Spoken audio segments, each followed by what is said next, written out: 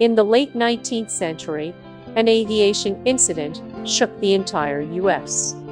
The U.S. government spent millions of dollars searching for a female pilot named Amelia Earhart. Not only is she known as a courageous woman, always fighting for equal rights of men and women, she is also known as a legendary female pilot, flying alone across the Atlantic. To this day, her mysterious disappearance and ill-fated flight remain a mystery to the history of aviation.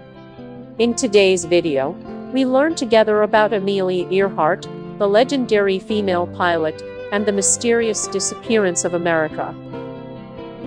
Role models for academic endeavors. Amelia Earhart was born on July 24, 1897 to a well-off family in Atchison, Kansas, USA.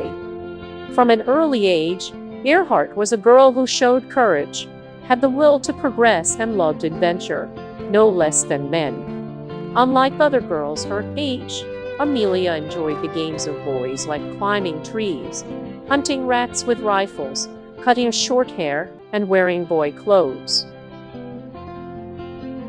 In a time when male and female disrespect was still popular, she rose to serve as a shining example for her persistent learning efforts.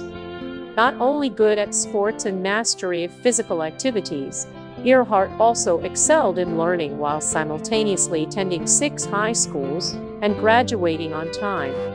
This is something that only very few people do right now. In 1914, when the family went down, Earhart moved with his relatives in Chicago, Illinois, USA. Now, with a high school diploma, the young girl started looking for a job to support herself and help her family. Earhart was interested in jobs that were often considered not for women at the time, such as lawyers, mechanical engineers, or director.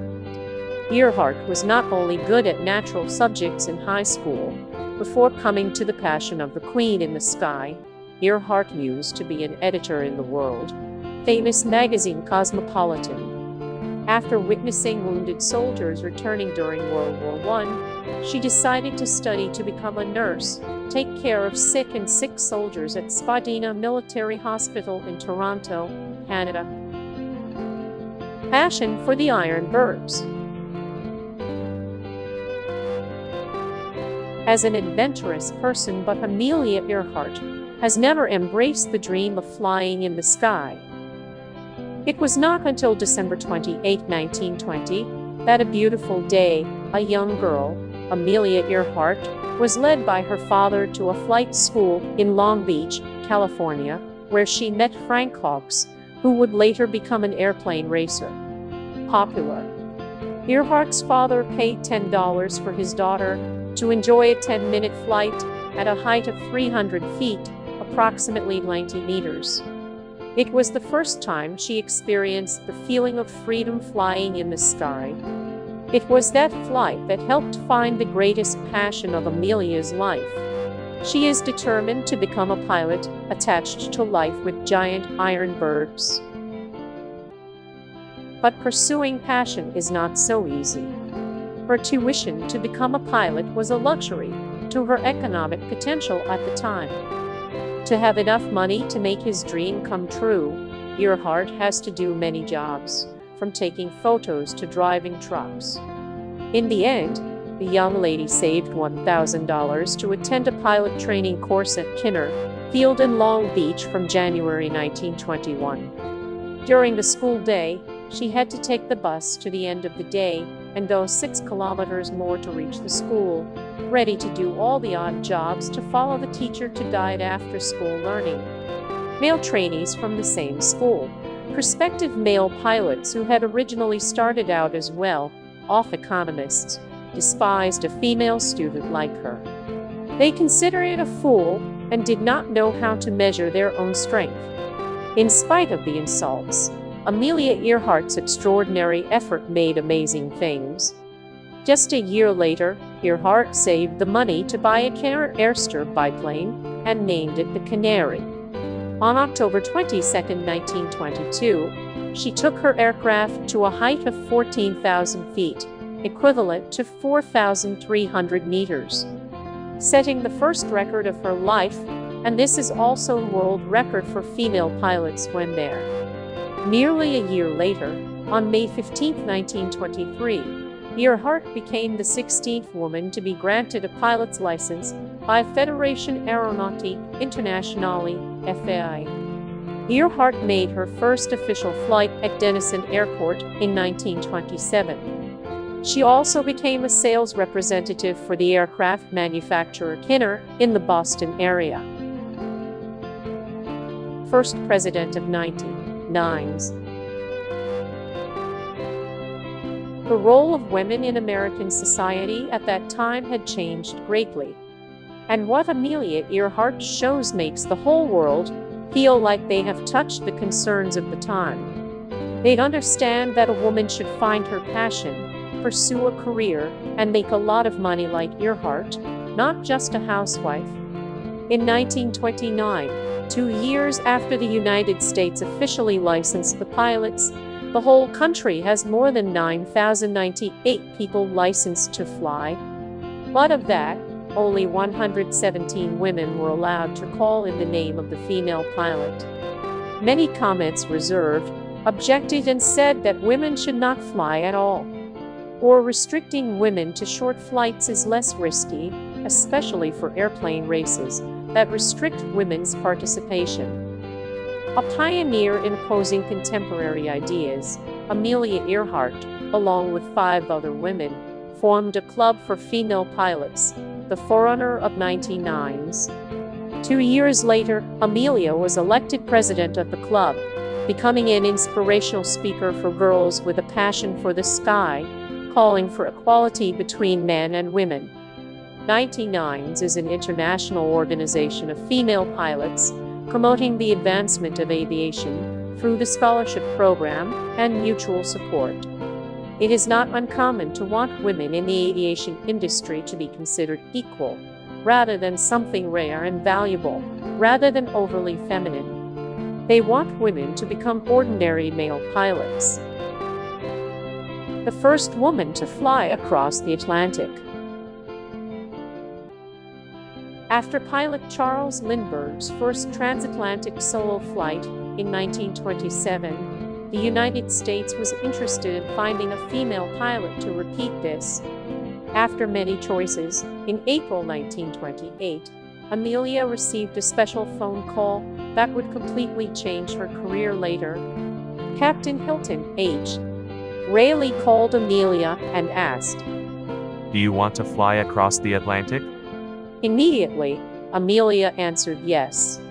In 1928, Amelia's flight consisted of 2 passengers, pilot Wilmer Stultz and mechanic Louis Gordon. The team left Ricassie, Newfoundland, on an F-7B Fokker on June 17, 1928, and landed at Bury Port, Wales, UK, after 20 hours and 40 minutes of flight.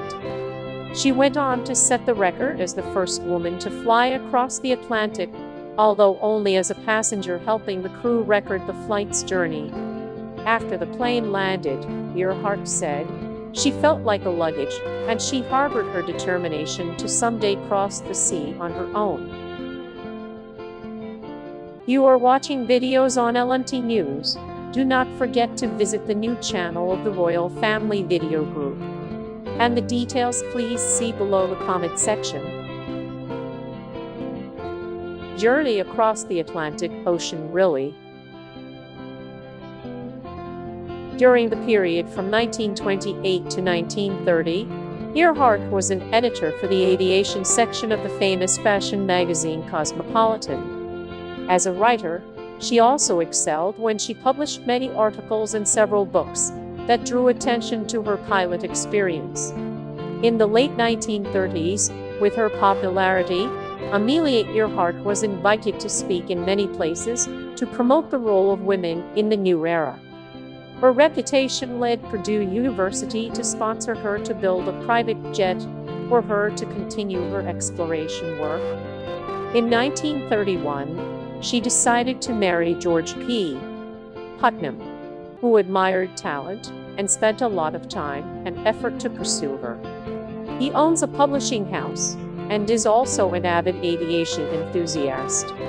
In keeping with her love of liberty before her wedding, in a letter to her spouse, Amelia Earhart made a covenant that they would not be allowed to interfere with each other's wishes. She said that if within 1 year, one of the two felt that they did not fit together, they would ask for a divorce. On the morning of May 30, 1932, at the age of 34, Amelia officially made the journey to conquer the Atlantic. At Harbor Grace Airport, Newfoundland, Canada, she took off on a Vega Lockheed single-engine, 5-flights aircraft with a local newspaper to confirm the departure date. During 14 hours and 56 minutes of flying, Amelia had to cope with strong winds from the north, ice and mechanical problems with the aircraft. Overcoming challenges, she landed on a meadow at Culmore, north of Derry, Northern Ireland. As a result of this trip, she was awarded the Distinguished Flying Cross of the United States, Distinguished Flying Cross. President Herbert Hoover also praised Earhart as a pioneer woman, an example for all generations of Americans to study and admire for their determination, strong character, and willingness to cooperate. The brave female pilot continued to reap new successes, and she was awarded many medals for individual flying achievements. On January 11, 1935, Earhart became the first person to successfully make a solo flight from Hawaii to North America and won the $10,000 prize. Target: Fly Around the World and Mysterious Disappearance. Amelia continued to set a more daring goal than flying around the world. She outlined her idea, whereby Amelia would fly along the equator with a distance of up to 47,000 kilometers. Her ideas immediately gained attention, and the Purdue Foundation agreed to sponsor the journey. In July 1936, the aircraft named Lockheed Electra 10E was built by Lockheed Company with specifications to ensure the long journey of the female pilot. She invited 3 people to join the plan: Harry Manning, the captain who served President Roosevelt; Albert Paul Mads, famous pilot in aircraft races; and finally navigator Fred Noonan, who has a lot of experience flying at sea. According to the original plan, the journey around the world will include flights from Oakland, California, flying west to Honolulu, Hawaii, and then through Australia, Asia, Africa, Florida, USA, and finally back to California. Everything started smoothly when Earhart and his 3 companions finished 16 hours of flight, landed at Wheeler Airport on Oahu Island, Hawaii, on March 18, 1937. But the Electra then went into trouble, forcing Earhart had to send the plane to Florida for repairs. During this time, she decided not to give up, and Putnam Security Fund sponsored the second trip. Nearly 3 months later, Earhart reinstated the flight plan. She decided to change the flight, this time in the opposite direction. On June 1, 1937, she and Noonan navigator left Miami and flew east. Through many stops, they reached the city of LA of Papua New Guinea. After this 21 passed more than 35,400 kilometers flight route. The place is also the place to record the glorious footsteps of the greatest woman in aviation history, who is only 11,200 kilometers from the Victory platform. However, 11,200 kilometers was the most dangerous challenge when they had to fly over the Pacific. No one expected the flight took off on July 2, 1937 from the city of LA to the small island Howland in the Pacific is the last journey of a legendary female pilot. U.S. Navy ship USCGI Tasca, assigned to liaise and guide Amelia, has lost contact with the crew from Nukumanu. According to the Atchison Daily Globe, on that fateful day, Having to cross the 4,100 kilometers long road, Earhart and Noonan had to dismantle many communication and navigation devices on the plane to make room for more fuel. The aircraft finally signaled at 8:45 a.m. in the position supposedly about 160 kilometers from the destination. The whole country was shocked, and the authorities launched a plan to search for the plane with the famous female pilot and companion. The U.S. Navy and Coast Guard were mobilized on the largest search in American history at the time. Lexington aircraft carrier, Colorado warship, Japanese oceanographic survey ship, and Quemoy seaplanes searched in 150,000 square miles, 390,000 square kilometers. During the next 2 weeks, the U.S. Navy scanned a vast area of nearly 650,000 square kilometers, but did not find any clues. Every attempt at communication and search became hopeless. On July 19, 1937, the United States ended a search campaign costing $4 million. After more than a year and a half of investigation, on January 5, 1939, the U.S. court officially declared Earhart and Noonan dead without finding the body. Theories about the fate of the female pilot. Because the official investigation did not find the cause of her mysterious disappearance, and the pilots accompanied, there have been many rumors and hypotheses in the public opinion to explain the incident. According to some researchers, they may have been taken captive by the Japanese on Sapin Island until their death. Wally Earhart, Earhart's cousin, believed that the Electra had crashed into the Pacific, but 2 people on the plane were saved by a Japanese fishing boat. Both were then taken to Sapin Island. Mr. Noonan was killed, and Ms. Earhart died from illness here.